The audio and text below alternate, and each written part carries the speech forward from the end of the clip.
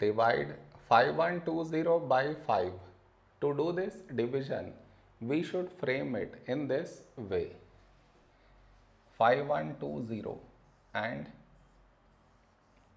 5 here. This is your step 1. Next, here we have 5 and here 5. When do we get 5 in 5 table? 5 ones 5. Now we should subtract. We get 0. After this, bring down the beside number. So 1 down. Now here we have 1 and here 5. 1 is smaller than 5. So we should bring down the second number. And the rule to bring down second number is we should put 0 here. Then only we can bring this number down. Now 12. A number close to 12 in 5 table is 5 2s 10.